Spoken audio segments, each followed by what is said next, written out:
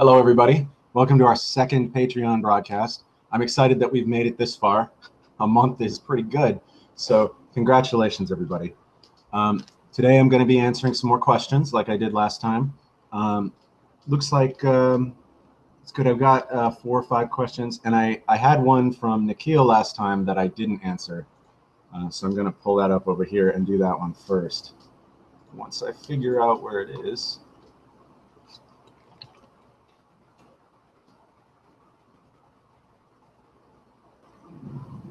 Oh, here we go.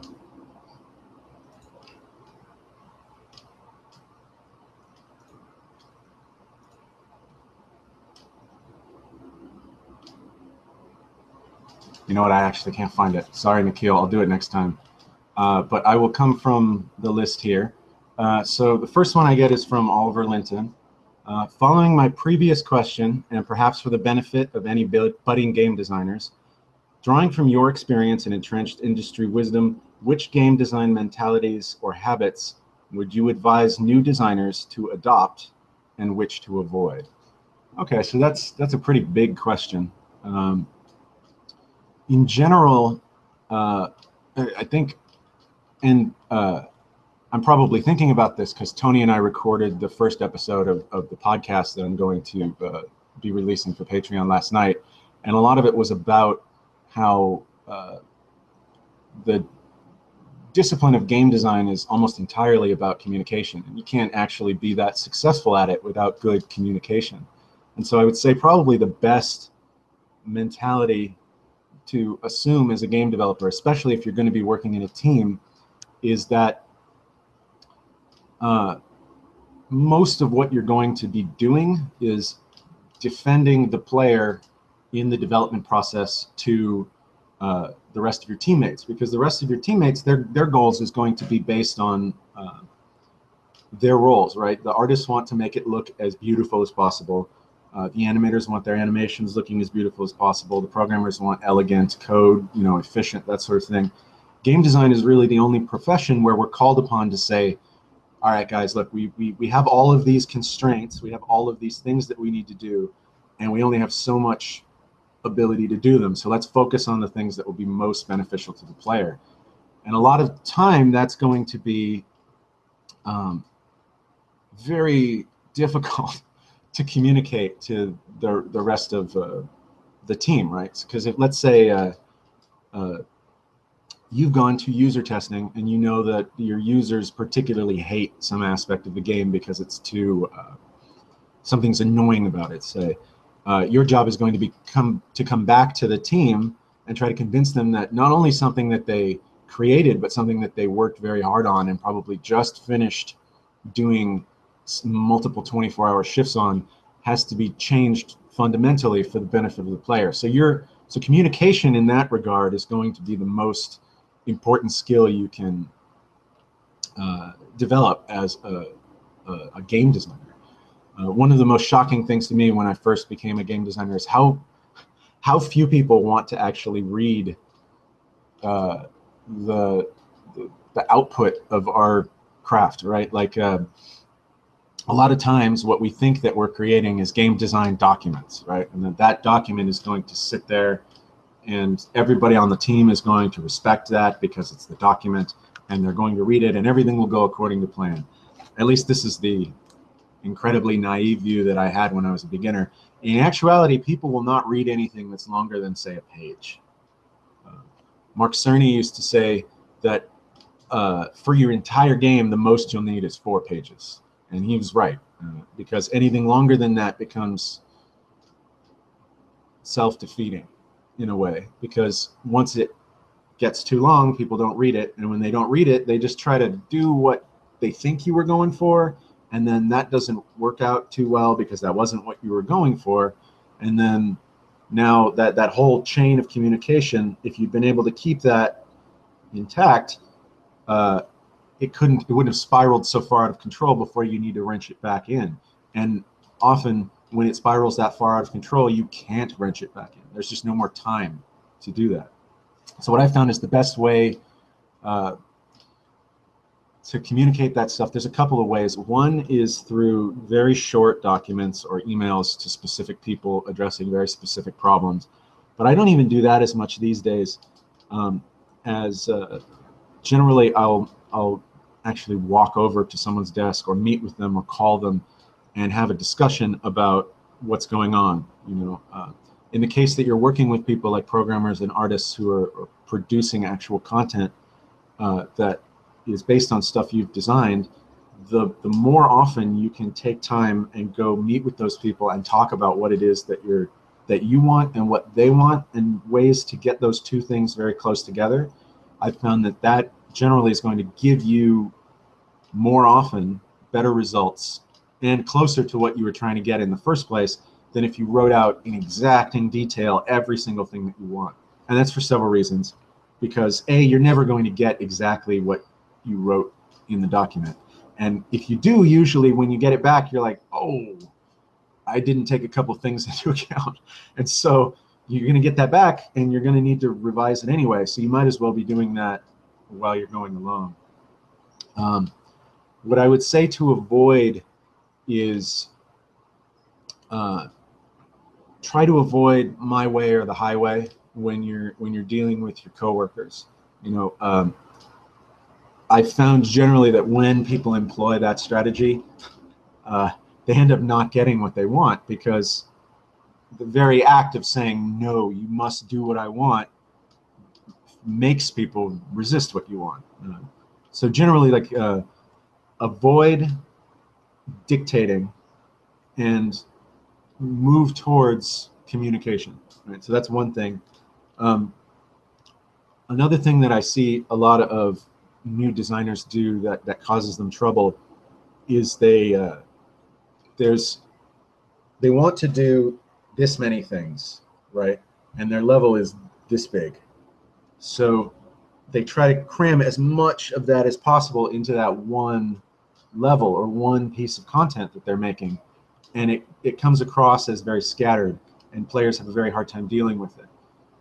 The most often, the way I see this is, hi, Mary. I can still see you. Mary, everybody. Let's see, where was I? Yeah, so most often the way I see this is they'll have one part of a level to design, and the first piece of content will be an entire complex interaction. Like say the level had to be some platforming with light combat, right? The first challenge would be intensely complex platforming combined with intensely complex combat. And then the second thing would be a completely different example of intensely complicated platforming and intensely complicated combat. And essentially, with each piece of the level, the sink was being thrown completely out, and a new kitchen sink was being added in. And the way that tends to come across to players is as very scattered and confusing and not satisfying, because it doesn't tend to ramp up from something very possible to grasp to something that, once they've mastered all the steps in between, becomes possible for them to grasp, but they might not have thought they could do that at the beginning. So what you want to do more than, and this is actually what the blog this week is going to be on, what you want to do more than coming up with a whole bunch of different things to do in every piece of content that you create, you kind of want to, you start slow, you introduce them to one concept, then you introduce them to another concept, and then you build on those concepts together, right? And then now you introduce another concept and start building it into the concepts that you built before in the level. And by doing that, you're sort of leading the player along. You're leading them through learning a series of skills to get to the point where they're doing the most complicated, the most interesting aspect of what you started showing them at the end. And what that gives you is a very satisfying curve of intensity along the course of your level. And the trick I usually use to do that, which I kind of hinted at in the last blog post, is like, let's say you've got a few different enemy types, right? You give each of those enemy types a letter. So like, you know, enemy A, enemy B, enemy C, you know, and whatever other kinds of non-enemy challenges you have, like a gap, right? Let's say that's D. And then those are the tools that you as a game designer now have to make this content that you're making. So the first thing in the level wouldn't be A, B, C, D. That's going to be what you're coming towards at the end. The first thing is going to be either A, B, C, or D, right? So that the player, even if they've seen these things before, at the beginning of your content, they move into it saying, ah, yes, okay, I remember how to handle this aspect of it. Then your next setup that you're giving them is a more complicated version of that. So it's not just like in the case of enemy A, it's not that your first setup is one enemy A and the second one is two enemy A's.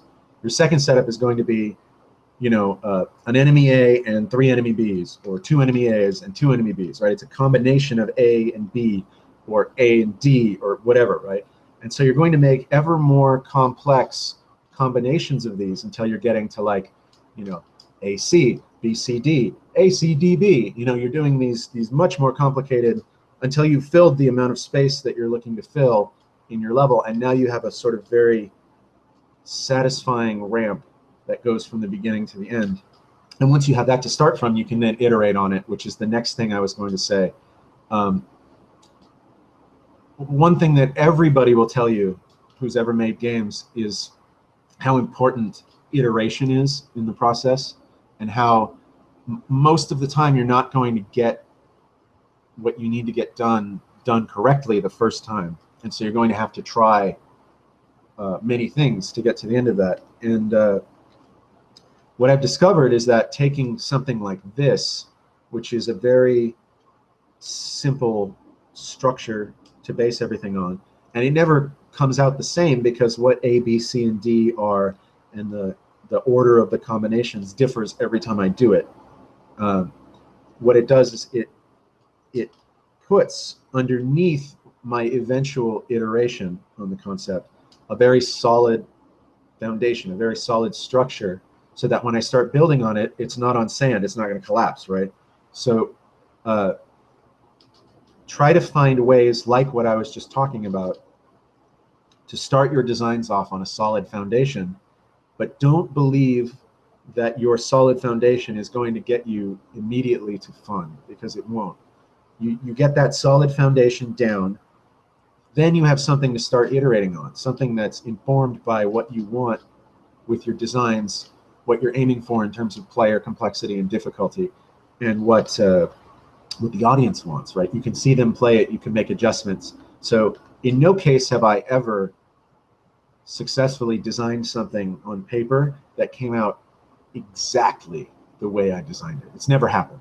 And I don't think it will ever happen, and I hope it doesn't happen, because the day that happens is the day that something really underformed is going to show up in that game. So just remember, iteration is your friend, communication is your friend, and try to base your iteration and the things that you decide to do on your concept of what your players want, and on good structured pacing and game design habits and stuff like that. And those sorts of habits are what I'm eventually going to be getting to in the blog posts that I'm writing.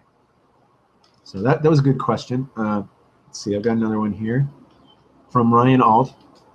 I feel like this may be a question that's addressed in a future article of yours, but regarding weapon archetypes and how they tie in with enemy archetypes, how hard is that to balance in a game where you have to get players to buy individual weapons?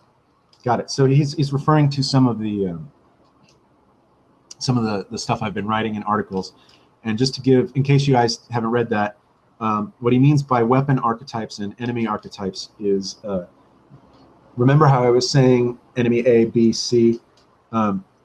Each of those, A, B, and C, is an archetype. It's an enemy type or a weapon type that represents a core meaningful interaction in your game, right? In the articles, I say it represents the extreme boundaries of your design space, right? So your lowest hit point, lowest damage enemy is one archetype, and your highest hit point, highest damage enemy is another archetype, right? Then, you know, the variations of the two are also archetypes because they're exploring the very interesting edges of your design. So I think what Ryan's asking is, because when you design an enemy, the player's ability to beat that enemy is essentially the second side of the coin in terms of what you're designing. So when you design an enemy, you're also designing a way to defeat that enemy, because your player needs to have a countermeasure to whatever it is that you're throwing at them. Otherwise, you know, your game will be perceived as unfair. So given that an enemy or you know, an enemy space and a weapon space are completely intertwined, right? Your weapons need to be good for defeating different archetypes of enemies, and your enemies need to be good against different archetypes of weapons. How does that tie into where you have to get the players to it's like in Ratchet and Clank, you'd start off with 3 weapons, and then as they got more bolts in game, they could use the bolts to buy new weapons over the course of the game. And since we had enemies that were relying on the player switching weapons to deal with them in a specific way, because the enemies are asking a question, and we want the players to answer that with a weapon, how does that? How do you balance the fact that they won't necessarily have all of the weapons that you're designing with the fact that they will be encountering every enemy that you're designing? And I think that's a good question, because that's something that we ran into a lot on both Ratchet and Skylanders, and especially in Skylanders, where we would give you 3 toys with the game, and the toys were your weapons, right? They were everything that you could do to defeat an enemy, especially in the early Skylanders games where jumping wasn't an option. So really the individual powers and abilities of each Skylander were all that you would have available to you to go after the enemies in the game. So to give you an example, Ryan, of how we solved that problem in that game is the 3 that we shipped the game with, the 3 characters, we made sure that they represented 3 weapon archetypes that all of our enemies were based on. So to us, that was Skylanders that could shoot a bullet straight, Skylanders that could shoot a bullet indirectly, right, or something like that rains down from the sky, and Skylanders that could attack things at close range, you know, melee or area of effect around the player. And we knew that we had those 3 basic groups, right, and that generally our enemies would would combat that by doing things in the environment, or because the enemy was a specific way, to encourage you to try to adopt one of those different strategies. So, for example, if you shot straight ahead, right, that's actually a pretty good way to hit somebody who's across, you know, who's on the other side of a gap from you. You shoot across, you hit them. But if they're on the other side of some cover, right, it's going to go hit the cover and not hit them. So you'll want to switch to one of the guys who can hit like that or down from the sky.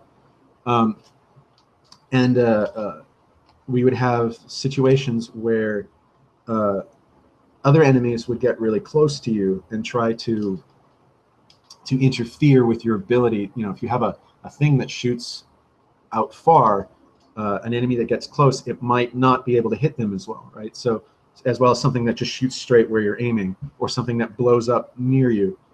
And by placing the enemies in different circumstances, or giving them different powers, like having guys that would fly and land, right? You can't jump, so you can only hit them with upper attacks or hit them while they're on the ground. Or enemies that stood on destructible towers, where you'd have to destroy the tower if you didn't have something that could hit them. Or you'd switch, right? So because we knew that you had the 3 important weapon archetypes included in the box, we knew that you could go after anything in the game, that you could defeat any of them using those 3 basic styles. What we did with every other Skylander was we made sure that they would address those, one or more of those styles in a different way than another Skylander did. So, for example, if one of our weapon archetypes was indirect, right? One of the ways I've talked about a Skylander implementing that is as a lob, or as a rain, or as an explosion everywhere, right? Anything that doesn't require you to aim is still indirect. So we could then lump all of our weapons, our Skylanders, into categories saying, okay, these are Skylanders that are going to be dominant at hitting faraway targets that are straight in front of them. These are going to be Skylanders that are dominant at hitting people on ledges. These are going to be Skylanders that are dominant across gaps. And so we came up with different balances between those three archetypes, and then sort of special things that each Skylander could do that made them unique. And by doing that, since players actually literally had to buy these new weapons, we were able to provide them value in the core set of weapons, and then make the purchase of the additional sets of weapons something that was rewarding to the player. And it works similarly in Ratchet and Clank, except we're not using real money to sell you the additional weapons. What we're doing is we're using those additional weapons, which give you ways to solve the same problems more effectively, right? In specific cases, a rocket launcher solves a group across a gap, whereas the blaster solves a single enemy across the gap. You see, they're the same category, but they're answering different specific questions based on the setups in your levels. So when a person encounters a whole lot of enemies across a gap in the game, sure, they can still go after them with the blaster, and that's fine if that's how they want to do it, or if they've upgraded their blaster to a certain degree. But if they've gone and bought the rocket launcher, they now have a new, more powerful way of exploring those questions and answers. So in short, unless a weapon is on the critical path, we try to give it more reasons that it solves more specific, more troublesome versions of the same problems that the original weapons solve. And that gives us kind of a ramp of weapons throughout the game. And then in Ratchet and Clank, we didn't do this in Skylanders because you were spending real money on the characters, but in Ratchet and Clank, over the course of the game, the weapons that you got at the beginning would increasingly more and more be obsolete as you got to the end, because 1 damage from a blaster, even once you've upgraded it to 10 damage per shot, doesn't do a whole lot against a 1,000 hit point enemy that you're fighting at the end of the game. So we had to come up with a balance of how much less useful the player's standard weapons are versus how much more useful the weapons they could buy are, versus how much money we're giving the player over time. So to answer your question in a word, it's actually very difficult to do. But once you understand the underpinnings of the different systems, when you understand that the enemies and their setups are questions that are answered by your weapons, right? And by adjusting those questions, you adjust which of your weapons are most appropriate. You can then encourage buying over the course of the game. And then also, if you need to, right, if it's appropriate for your game, which it was in Ratchet and wouldn't be in Skylanders, you can adjust over time how effective the original weapons are, with the idea of eventually replacing them in the player's arsenal with more effective versions. Excuse me, I have a cold. All right. All right, so here's another question from Oliver. My question is essentially twofold, which he says is being furtively greedy. First, you seem to have a progressive, player-oriented design philosophy. So how has your approach to game design evolved since you started in the industry, if at all? Okay, so first off, my design philosophy is player-oriented. Yeah, that's pretty obvious. I mean, if you've listened to the stuff I've been saying so far, it comes across. When people ask me in interviews what my design philosophy it's that designers exist to essentially be the voices of the player in the design process, right? Nobody else is paid to speak for the player except me, right? I come in here saying, okay, look, we really want to do this thing and it's really cool, but we're going to be trying to sell this to people who don't want that, right? So we need to come up with a way to take this thing that we're really passionate about and make it something that they can also be really passionate about. And so I learned that at Insomniac, which was my first game design gig. And I learned that from people like Brian Allgaier and Colin Munson and Mark Cerny, who were all very solidly entrenched in this player-oriented design philosophy. I've often felt it's kind of like a kung fu lineage, right? Where, you know, we have Grandmaster Mark Cerny, who handed it down to Master Allgaier, who handed it down to me, sometimes through, you know, Black Belt Colin Munson, right? I feel this kind of debt to the people who taught me how to design this way. So to me, it doesn't feel like I have had an intense evolution in terms of how player-oriented I am. It feels mainly like my evolution towards game design has been more shedding my preconceptions of what I think is fun and what I think is good in preference of what I discover that players think is fun and that players think is good. And I discover this by watching people play the game and then not telling them they're stupid when they can't do it, right? Like in Ratchet and Skylanders, and basically every other game made in the industry, at least 2 or 3 times a project, we have a point where the game gets put in the hands of gamers. And we get to find out how many of our ideas are either wrong for the audience or so inelegantly executed that it's not possible for us to do them correctly in the amount of time that we have. So for example, in the developer commentary podcasts that Tony and I did for a long time, we would often talk about how we took a mechanic into a focus test and the focus testers couldn't handle it, so we had to change it. And I think that gave a lot of people the impression that, man, we vastly overestimated the intelligence of people and we need to pull that back. And that's not actually how we mean it. What actually happens is we vastly underestimated how much communication we need to do to the player in order to get them to understand what we're asking them to do, right? Like, my approach is that games are questions that the players answer, right? It's conversation. If you ask a question and you say, herbala flurbada burbada, and then you get pissed off because the player doesn't know what you're asking them to do, that's kind of a move, right? You're not actually playing with the player.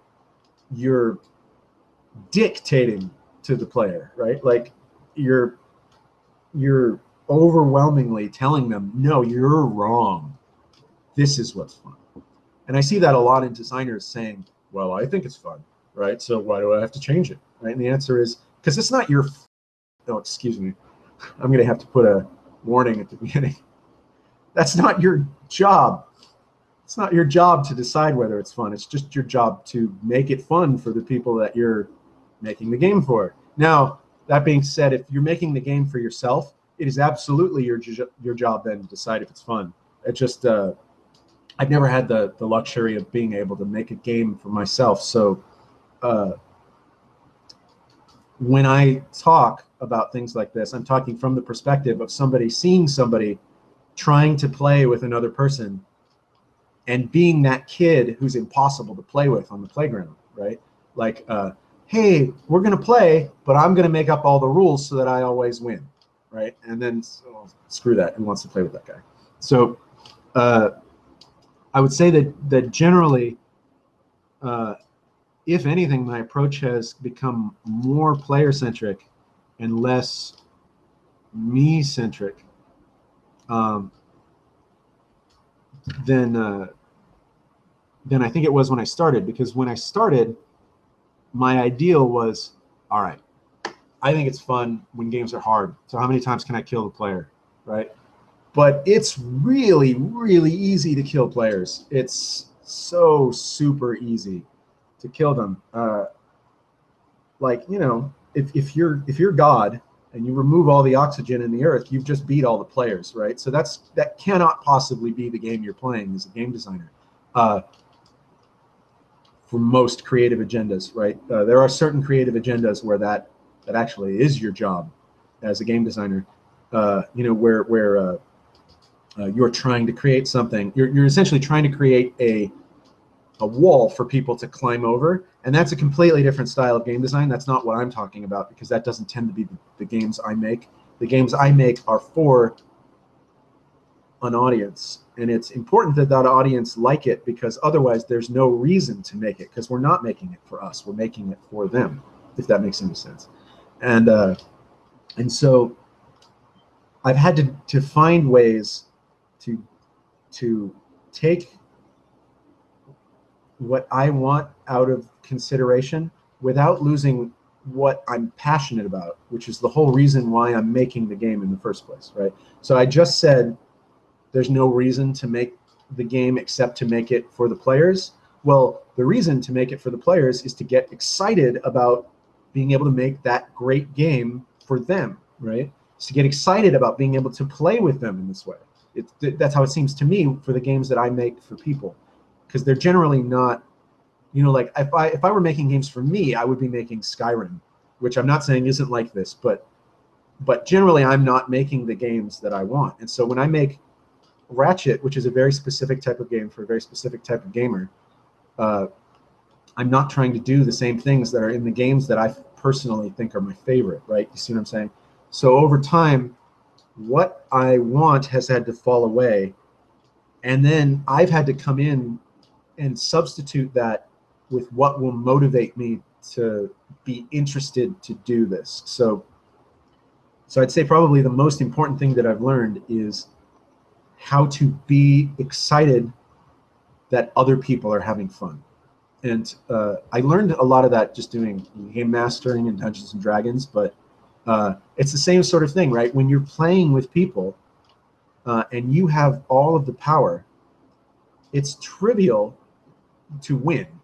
What is not trivial is to have fun playing with that other person. And so unless you're creating a game where the social contract is to create a wall that different people can climb and see who climbs the wall, which is its own set of fun, unless that's your creative agenda, like me, you're probably going to need to find a way to be passionate about what you're designing for somebody else, and learn how to lose the parts of your agenda that don't match the creative agenda of the game you're making. So it's kind of a long-winded and probably too philosophical, and I'm guessing easily misunderstood way of answering your question, but I'm not sure I could do a much better job of it right now. So if that didn't get to the source of it, or if anybody has any questions, please send these on for the next version of this, because this is an area I'd be more interested in elaborating on. Okay, so here's another question, and this is the last question. This is from Ryan Ald again. How often do you get game development related questions that have absolutely nothing to do with your work? I feel like a lot of people have different definitions of each job title and would be prone to doing that. I think you're right.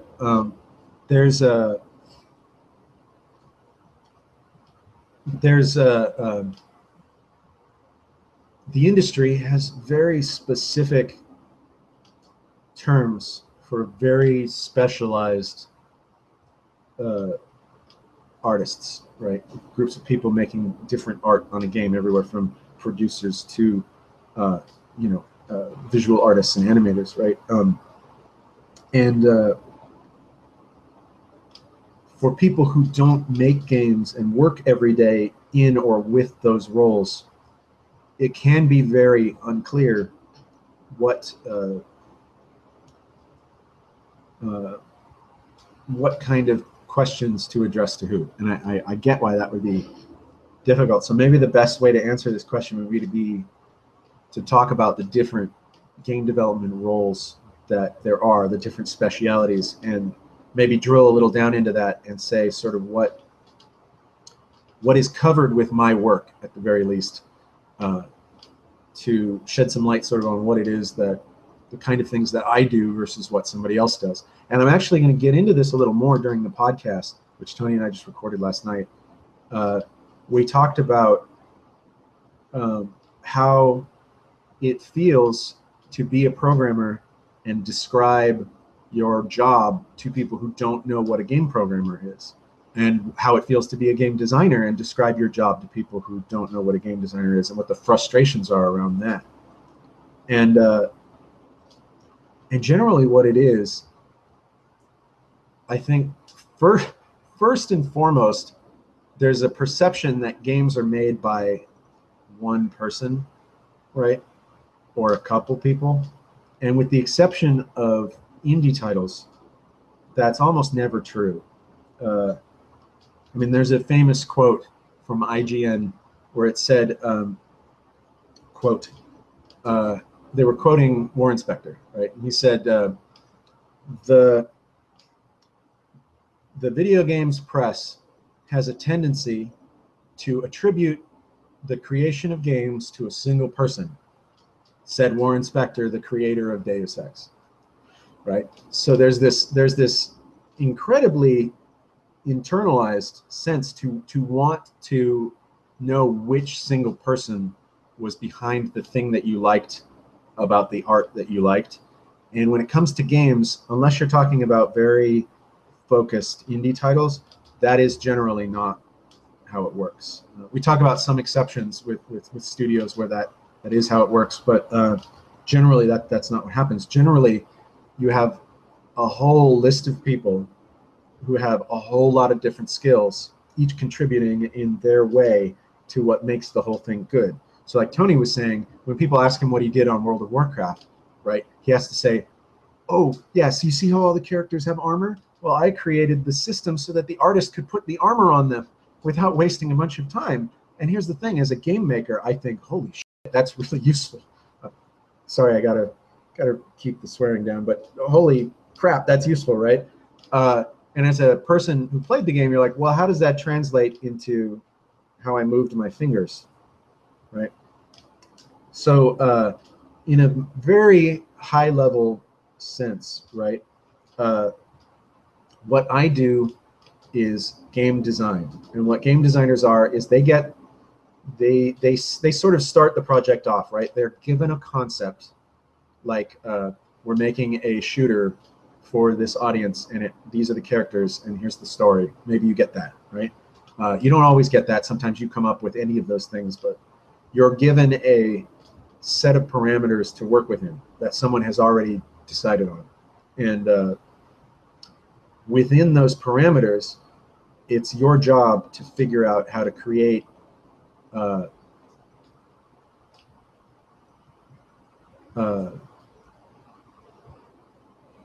you're creating the structure that the content will go in. So if you're if we're making a building, game designers are like architects, right? You're coming up with blueprints, but generally you're not going on to the construction site and nailing things down. And generally, if you did that, the construction workers would get really upset with you because you'd be doing all kinds of things that were not appropriate for that were more appropriately given to the expertise of a construction worker than to a architect, right? So as a game designer, I am coming up with, this enemy should go here, and here's why, and here's what the enemy should do. And then after the enemy does that, it should wait for a second and then run over here, and then here's what it should do then, right? I'm coming up with the questions that the game is going to be asking the players, and then in very idealistic terms, coming up with the answers that the players will be able to use. So I'm coming up with the blueprints for all of that. Then once, generally, this isn't how every studio works, but the designers do all of that, and then that gets handed off to a group of people who start to make it work. So programmers come in and they make it so that your wacky, stupid ideas can actually be on the screen and look good and run at a good speed and be playable by your audience, right? And it's given to artists who are actually building the buildings that you've said, I need a shack to be here, right? But now they actually have to figure out what that looks like and how it ties into the fiction and all that stuff, right? So they're doing the visual work of creating an environment. That's called an environment artist. There's also other people who are creating the characters you've created. I might have come up with an enemy that has a gun arm and shoots these things. And then there's an artist out there who has to decide how that enemy is going to look, right? And that's given to an artist who's going to actually build that enemy either as a sprite or as a 3D model to go in the game, right? So they're creating all of that stuff, and that stuff we call assets. There's also audio developers who are creating sound effects developers. There's music creators and voice actor, people dealing with voiceover, and then the voice actors who are doing the acting. And so there's all those kinds of specialists off on the audio end. And then once all of that stuff, once the assets get created, they get passed down through the programmers to whoever's going to be implementing and making that stuff. Like you have all of the assets, right? Now someone has to tie all those together. They have to take the model of the enemy that you've created and take all the animations that have been created for that enemy and the behaviors that the game designers have created and actually tie all of those things together and make them work in a game. And depending on the studio you're at, that's either a gameplay programmer or a designer, a scripter, right? Someone who's actually coming in and taking the metal and having it meet the road. And then after that gets done, there's, while that's all getting done, there are people who are making sure that, like you've just seen that from the one thing I've done, right, the level I've created, hundreds and hundreds of assets have been created, hundreds of sound effects, music, how many times do different characters need to say, I need a clip, right? How many VO clips do you need? There's these thousands and thousands of assets that have been created. Somebody needs to track all of that and make sure it's getting created and that nothing's falling off, right? Because if something falls off early in the pipeline, it's going to screw everything off down there. And those people are called producers. They're the people who are, to a large extent, keeping the big concept of the game in their head and making sure that each individual person is doing what's necessary to achieve that larger concept. And it's not just the larger concept that the designers are holding, they're also holding the larger concept that the publisher is holding in terms of business strategy, or that the individual studio is holding in terms of creating an eventual portfolio, right? So they're thinking on a completely different level, but also thinking specifically about how to get everything made and get to the people who need to get it next, right? So that's sort of how producers usually work. And then at a higher level, right, there's people on the publisher level who are doing all of these same things, right? There's designers who know what the publisher is trying to accomplish with the title, what their creative agenda is, who are working with the designers at the developer, trying to help them understand and achieve that, because the success of the game goes hand in hand with the success of the creative agenda of the people who are handling the publishing and the money and stuff like that too. So there's designers and artists and programmers and all of these people working for the publisher trying to also help, in addition to achieving the developer's creative agenda, achieving the publisher's creative agenda. So you've got all those roles duplicated. And then on top of that, you've got groups of people who are associated with metagame aspects like marketing and public relations, talking with reviewers and media and getting the word out. There's people whose job it is to meet with retailers and show them how cool the game is so that they can effectively convince those retailers to buy as many copies as you can, because there's two ways to make money in games. One is selling copies to retailers, and the other is selling copies to gamers. And most people don't know this, but we don't generally make any money in retail by selling copies to gamers, because or sorry, to selling copies to retailers, because if we oversell to retailers, we have to buy back the things that they don't sell. Most industries, if a retailer buys too many things, they're stuck with it, and then they put it on clearance, right? If Activision ships too many copies of Call of Duty to a retailer and the retailer can't sell them all, Activision is required to buy them back from the retailer.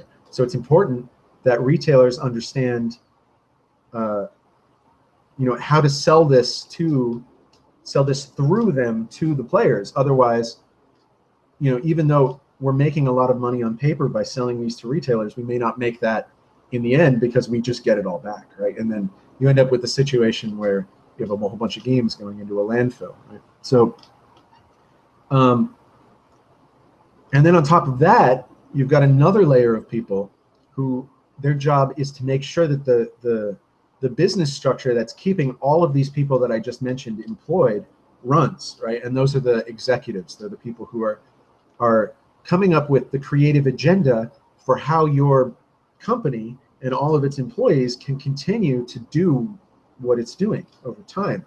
And their creative agenda also needs to be recognized in the game that's created. So you can sort of start to see how what I mentioned earlier on, how generally, especially if you're making a game on a large team and not just for yourself, you're often creating based on a creative agenda in which you are a small part. Your creative agenda is a building block of the larger creative agenda, and that larger one cannot exist without the smaller one, but neither can the smaller one exist without the larger one. So I think you can kind of see from that description how complicated it gets to describe to people who does what in games, because that model I just described to you might be true of one game company, and then at another game company they might call everything something completely different. So it's true that lots of people do ask me questions that don't have much to do with my work, but because my work and my creative agenda is so tightly intertwined with the work and the creative agendas of every other specialist, and corporately the group of people making the games, that I find, especially as a game designer who has to interface with all of these people, it sort of becomes my job to explain to people how this works. So a lot of the times when I get questions that are not specifically about me, I try to answer them as best I can, or at least to get people that I know to answer them. And so I'm probably answering it this way because that's what the podcast I'm going to be doing is mostly about, is talking with other disciplines about what doing their job is like and how that relates to being a game designer, and how as a game designer it is as important to me now, and this wasn't the case at the beginning, so this is sort of answering Oliver's question too. It's as important to me now how my creative agenda fits in with everybody else's creative agenda as my creative agenda used to be when I started. And that's been probably the biggest shift for me. And so since I see the ultimate entirety of the agenda as being relevant to me, even though I do get questions that are not relevant to my work, they are in a way, right? So it still counts. So, I want to apologize to Nikhil for not writing his question down. I thought for some reason it would just still be here. So next time, again, I'll get to that question, Nikhil, or maybe you can just post it again. Either way, I promise I'll get to it next time, one way or another. But those are all the questions I have for now. Let me just double check. Yeah, that's all the questions I have. So hopefully this worked out and everybody likes this. I'm going to open it up a lot sooner. Last time I opened it up about a week ahead this time, so that more people can get their questions in. But I also want to ask, I'm having a lot of trouble figuring out what to do for the other Q&A that's going to happen. The one that was supposed to be a written Ask Me Anything series. And because I couldn't find the technology that I wanted to run those, I'm thinking about just doing a second Q&A session, but I feel like that would devalue the $5 tier because that's the main perk. So if anybody has any ideas on this, I'm thinking of either coming up with a new perk for the $5 tier that would be as valuable, and then making the 2 Q&A sessions a month just the thing for everybody, or coming up with a new thing to do for that milestone that doesn't have anything to do with Q&A, just to separate it. Because I think even though in my head they were very separated, it turns out that they're, without the technology to do them the way I wanted, they're actually kind of the same thing. And I don't want to devalue the stuff that I'm already giving to people. So if you have any feedback on any of that and how that would be good, please come to the Patreon page and post there, or let me know on Twitter. Either of those are probably the best. The Google Plus stuff I don't check very much, so Twitter or the Patreon page. Just please let me know if you have any feedback. So thanks again, everybody. I just want to say how continually humbling it is that people are willing to pay me to do stuff like this, because all I'm doing is turning on a camera and running my mouth. So to me, this is something that's really interesting, and I'm very glad that I get to do this and that I don't have to be constantly looking for other things to do to occupy my time. So thanks everybody very much, and I'm looking forward to the next one next month, and hope to see all of you there and answer more of your questions. So, bye.